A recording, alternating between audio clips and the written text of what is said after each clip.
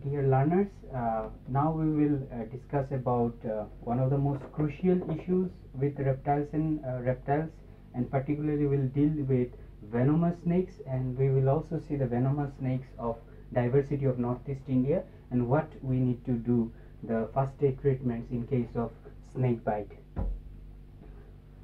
So, as you know, in India, we have two very big group of venomous snakes, and these two big group of venomous snakes falls into two families, and these two families are known as elapids, the family of cobras, coral snakes, and the kraits, and also there is another group of venomous snake which are called viperidae, belongs to family viperidae, and this is the family of vipers and pit vipers. So here in Northeast India also we have these two group of venomous snakes, two families of venomous snakes, the elapids and vipers. So the most famous elapid of India is the cobra. So we have two species of cobra, like the binocellate cobra and monocellate cobra. How we can identify is that in binocellate cobra, the back side of their hood is having a double O marking pattern, and in monocellate cobra there is only one monocle eye marking pattern. So this is the difference, and both these species are the most famous elapid. And then we have the largest venomous snake in the world. This is called king cobra, and the king cobra is the longest venomous snakes and grow up to 18 feet. So this king cobra also occurs in our Northeast India and also southern India, and in other Orissa, also West Bengal. But this species is found to be a very big species complex. So king cobra is also an elapid.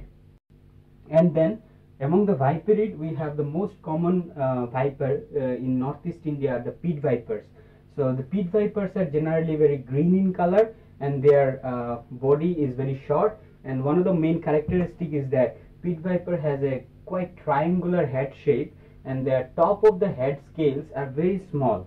So these are the characteristics of pit viper. And if you see, the eye is slit, is vertical, so it's also a nocturnal snake, comes out in the night time. And then another elapid is the most common snake called banded krait.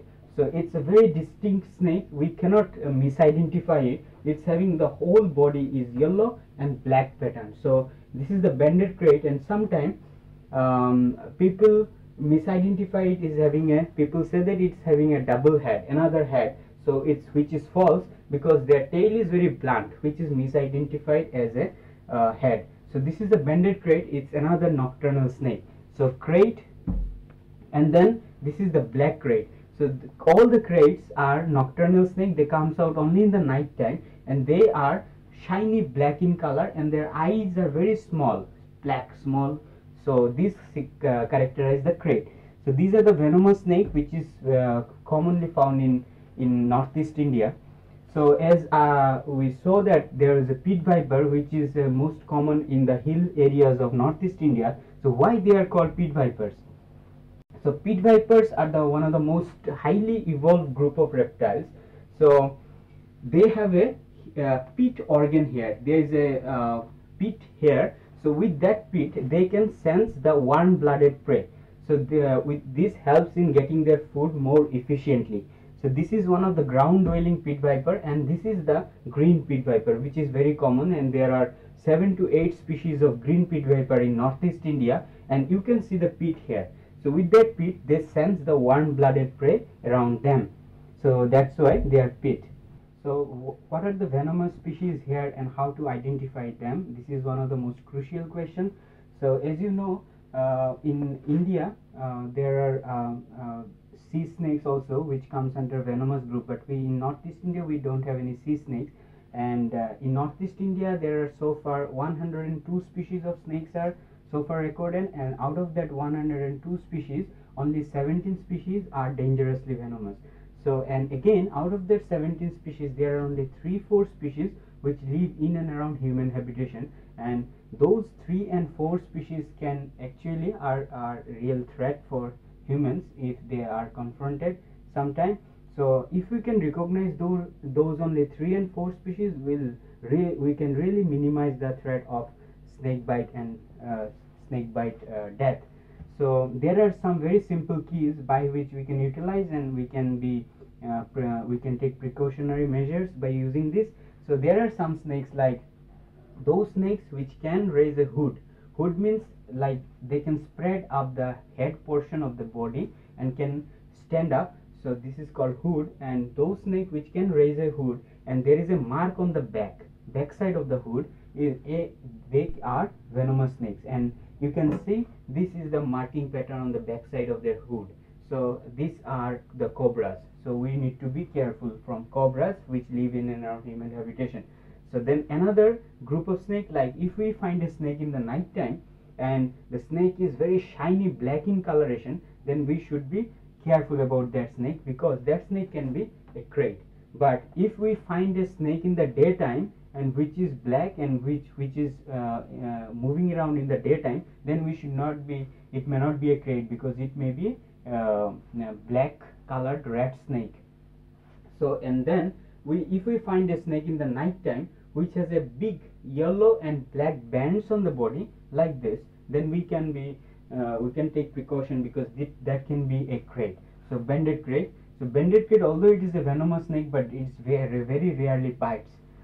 But then another snake is that if we find a snake whose body is very short and very stout, and there is a triangular head shape of the head is triangular, and its coloration in green in color, and it's moving around in the night time, then we should be careful about that snake, because that snake can be a pit viper.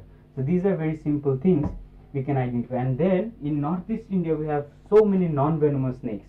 So these non-venomous snakes have so many characteristics. One simple thing is that there is, in Northeast India, there is no snake which is having a long stripes on the body, like this long stripe on the body. So these all long stripe bodied snake are non-venomous in Northeast India so far.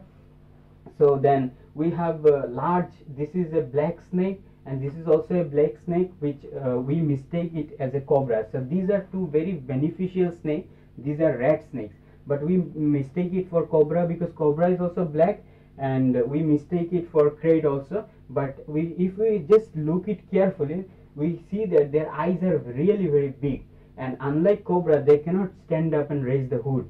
So we can say that these are the rat snake.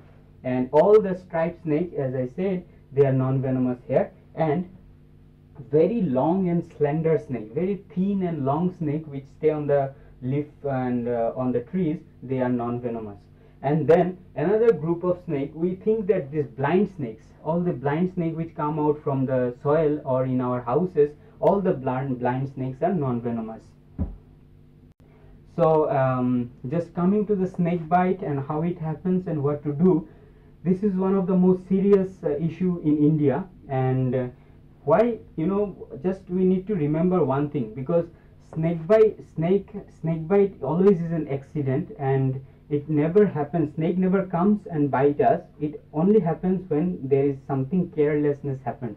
So India is one of those country in the world where most of the snake bite death cases are recorded. Something around 25,000 people die every year, which is a huge loss. So 90% of the snake bite victims are male, and 40% snake bite occurs in the feet only, that is on the leg.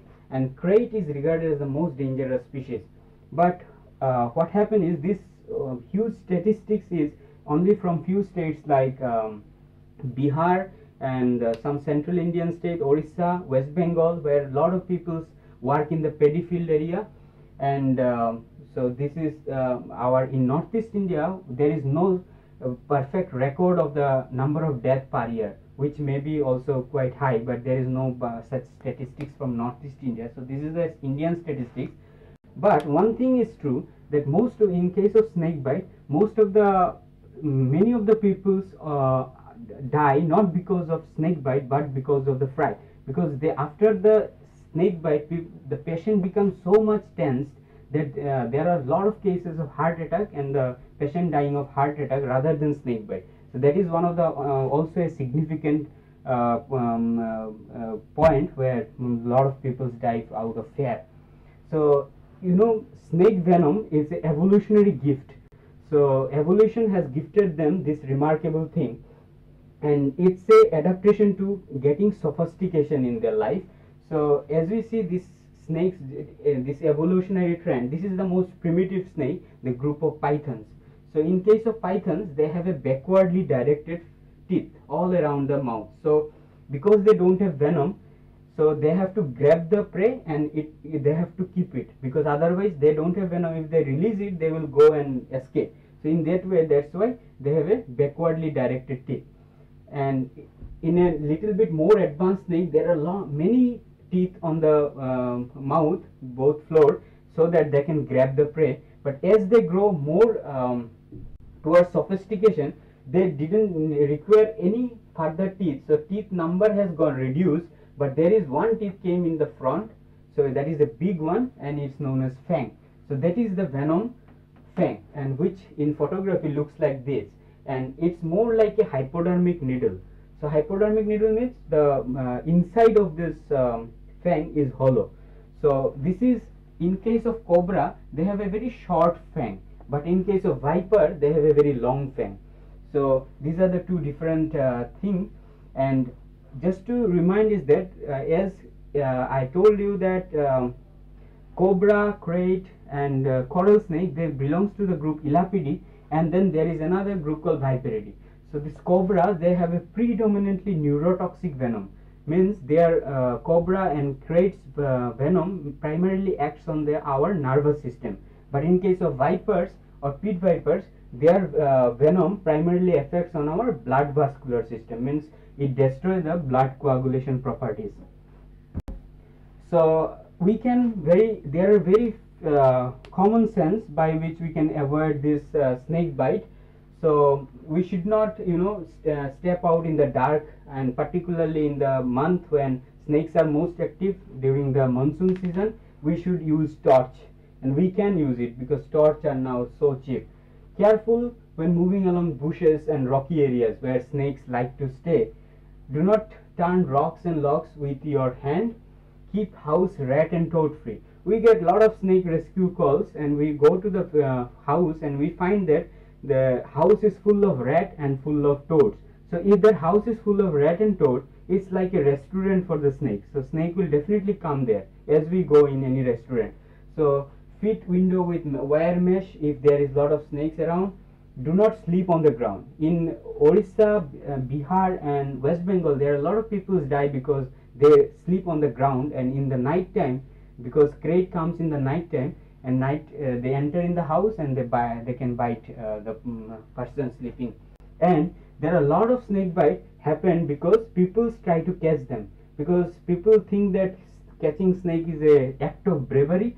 So they catch them and they don't know which one is venomous, which one is not, and in that process they get bitten.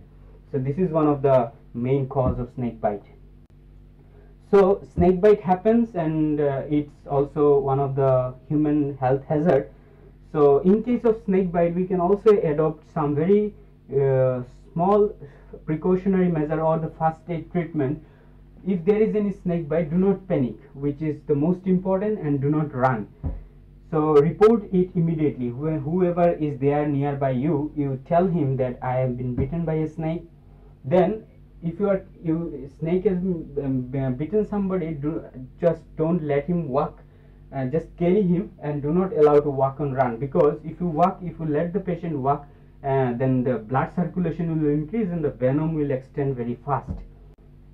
So do not waste time in traditional treatment. What happens is, still now in our society, if there is any snake bite, we directly go to the ojhas or tantrics. So what happens is, since there are most of the snake bites are from non-venomous snake, so ojha and tantric can recognize that this is a non-venomous bite, and they treat it and the patient becomes alright. But in case if it is really bitten by a venomous snake, then tantric and ojha cannot do anything, because then doctor must have to be admitted. So that's why do not waste time, just go to hospital and keep body warm, but don't give alcohol. In hill areas, I have seen when snake bite occurred, people drink alcohol. So if you drink alcohol, then what happens is your circulation and then all this impulse and everything will increase, and in that process venom will spread rapidly.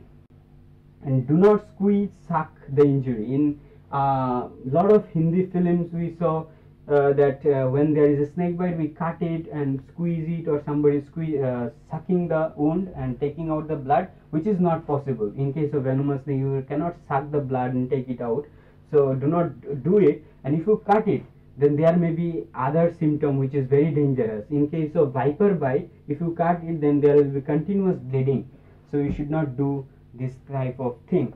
Avoid tourniquet. What happens is, in most of the snake bite, people used to tie very tightly. There is tourniquet bend, they used to, and their idea is to stop the blood so that the venom cannot go, which is wrong. Actually, if you do this, and if you don't know whether it is a venomous snake or not, and if you tie it very tightly and hospital is far, or the patient has been kept by tying the tourniquet for a long time, then blood circulation completely stops, and in that process the blood vessels on the other side may rupture.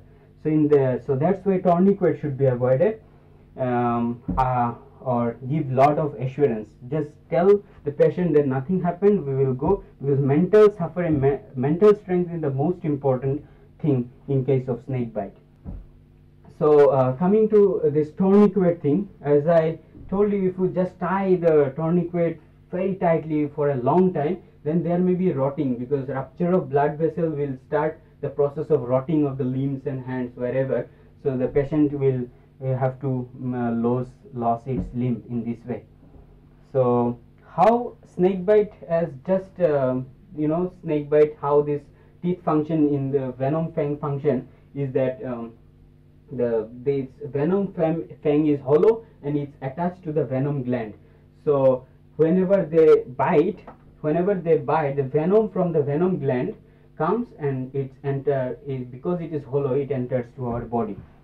So coming to the type of venom, as I told, there are two main groups of venom. That is neurotoxic, where the effect will be on the nervous system. As you say, the patient cannot open its eye, cannot talk, there will be slurriness of the speech, so all the nervous symptom will happen. Then we can identify that he has been bitten by a neurotoxic, having neurotoxic venom snake. And then there is a hemotoxic symptom also, where there will be lot of swelling, there will be two big fang marks also, or maybe one, and the blood coagulation will be disrupted. So rather we should avoid tourniquet, but there is a pressure immobilization method which is recommended by World Health Organization.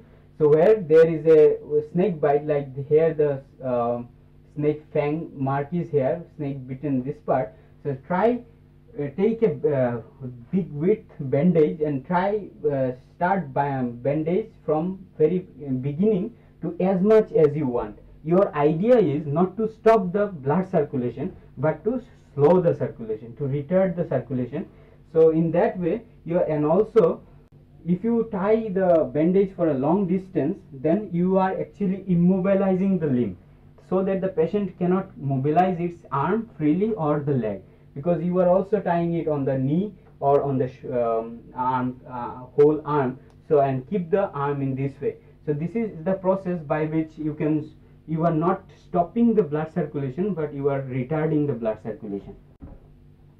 And there are in Government of India is giving free supply to the polyvalent serum, which is available from government agency, and these are the agencies: Bengal Chemicals, Hapkin, Central Research Institute, Serum Institute of India, and government supply to all the medical colleges where there is available. But this polyvalent serum also act negatively to different patients. So the polyvalent serum before administration, it should be tested with by the doctors. Antivenom and polyvalent, there are a little bit different, because the polyvalent which is available in India is made up of the venom of big four of India. There is krait, cobra, and then Russell's viper, and then there is common krait, saw-scale viper. So these are the 4 species which the polyvalent serum is made. So it's mainly produced from the horse blood, because slowly administered, the venom was slowly administered to the horse, and then horse blood serum was taken, and then it is available freezed, dried, and skin test generally is performed before administration. So this is the anti-snake venom lyophilized, is made up of cobra, krait, Russell's viper, and saw-scale viper. So these 4 snakes venom is combined in one package, and it's freely supplied. With this, we came to an end to our topic on snake bite and its management.